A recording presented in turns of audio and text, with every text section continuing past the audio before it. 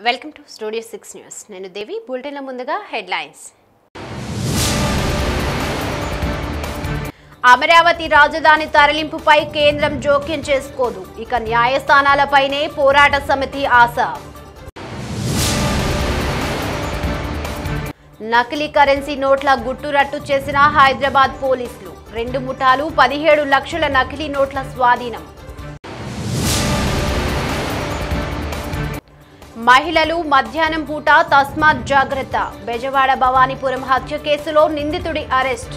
అమరావతి రాజధాని తరలింపుపై కేంద్రం కల్పించుకోదని స్పష్టమైపోయింది. పార్లమెంటులో టీడీపీ ఎంపీ గల్లా జయదేవ్ అడిగిన ప్రశ్నకు రాజధాని అంశం రాష్ట్ర ప్రభుత్వ పరిధిలోకి వస్తుందని సమాధానం వచ్చింది. ఇక దీనిపై అమరావతి పోరాట సమితి న్యాయస్థానాలపై ఆధారపడాల్సిన పరిస్థితి.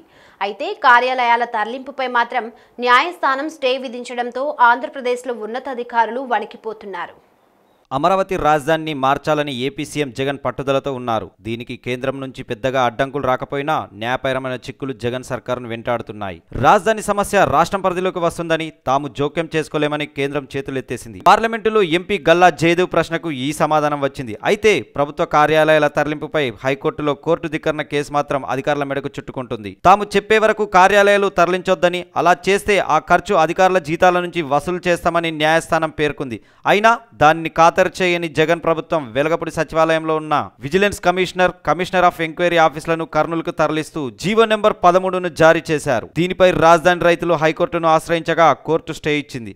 అసలు ఆ జీవోపై ప్రభుత్వ ప్రధాన కార్యదర్శి నీలం సహాని సంతకం చేయలేదని, సీఎంఓ ముఖ్య కార్యదర్శి ప్రవీణ్ ప్రకాష్ సంబంధిత ఫైల్పై సంతకం చేశారని తెలుస్తుంది. ఇప్పటికే ఎలివిని ప్రధాన కార్యదర్శి నుంచి పంపించేసిన ప్రవీణ్ దాటికి సిఎస్ నీలం సహాని కూడా తట్టుకోలేకపోతున్నారన్న ప్రచారం సచివాలయ వర్గాల్లో జరుగుతుంది. అచ్చం రిజర్వ్ బ్యాంక్ ముద్రించినట్లే ఉంటాయి, కానీ అవి ఫేక్ కరెన్సీ. భాగ్యనగరంలో చలామణి చేసేందుకు నకిలీ కరెన్సీని తెచ్చిన 2 ముఠాలను హైదరాబాద్ టాస్క్ ఫోర్స్ పోలీసులు అరెస్ట్ చేశారు. వారి నుంచి 17 లక్షల రూపాయల నకిలీ కరెన్సీని స్వాధీనం చేసుకున్నారు.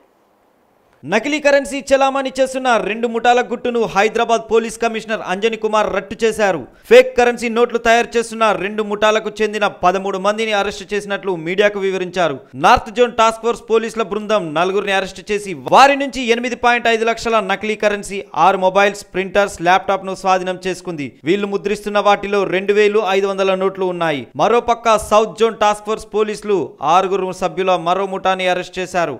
అబిడ్స్ జగదీష్ మార్కెట్ ప్రాంతం నకిలీ నోట్లు సరఫరా చేస్తుండగా వారిని అరెస్ట్ చేశారు. వీరి నుంచి 9.3 లక్షల నకిలీ నోట్లను స్వాధీనం చేసుకున్నారు. వీరిని విచారించగా మరో 3 సభ్యుల అంతర్రాష్ట్ర ముఠా పాత బస్సులో పట్టుబడింది. కేసుల్లో మొత్తం 17,77,000 నకిలీ నోట్లను స్వాధీనం చేసుకున్నారు.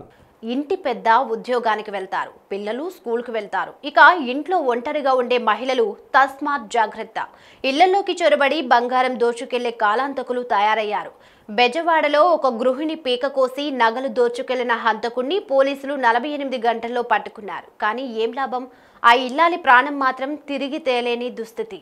భర్త పని మీద బయటకు వెళ్లాడు. మధ్యాహ్నం ఒంటరిగా ఇంట్లో ఉన్న భార్య తలుపులు సరిగా వేసుకోలేదు. దాంతో హంతకుడు ఇంట్లో చొరబడ్డాడు. ఆమె నగలు లాక్కోబోగా ఆమె ప్రతిఘటించింది. కర్కశంగా పీక కోసి మరీ నగలు ఎత్తుకెళ్లాడు. విజయవాడలోని భవానీపురంలో ఈ దుర్ఘటన జరిగింది. హత్య జరిగిన 56 గంటల్లోనే పోలీసులు ఈ కేసును ఛేదించారు. 1,50,000 నగదు, 86 గ్రాముల బంగారం, ఒక ద్విచక్ర వాహనం స్వాధీనం చేసుకున్నారు. ఏదుపాటి పద్మావతి అనే మహిళ హత్య కేసులో నిందితుడి వేలిముద్రల ఆధారంగా పాత నేరస్తుడే అని తేలింది. సీసీటీవీ ఫుటేజ్ ఆధారంగా ద్విచక్ర వాహనం క్లూ దొరికింది. గత ఏడాది జూలైలో జరిగిన పరిష్కారం కాని మరో హత్య కేసుకు పోలిక ఉండడంతో ఆ దిశగా అనుమానించి ఊహాచిత్రం గీయించారు. 2 ఘటనల్లోనూ ఒకే షిఫ్ట్ వాడారు. బైకులను మార్చారు. అంతే. నిందితుడు పెనుమలూరు మండలం చోడవరానికి చెందిన గవిరినేని అనిల్ కుమార్ అని గుర్తించారు. సినిమాలు చూసి ఈజీ మనీ కోసం గత ఏడాది జూలై 10న విద్యాధరపురంలో ఒక దోపిడీ చేశాడు. ఆ బంగారాన్ని ఐఓబిలో 1.53 లక్షలకు బంగారం తాకట్టు పెట్టాడు. ఇప్పుడు భవానీపురంలో మహిళను హత్య చేశాడు.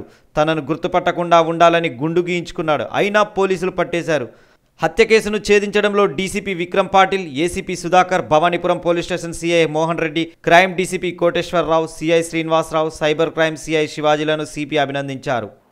వార్తలు ముగించే ముందు ముఖ్యాంశాలు మరోసారి.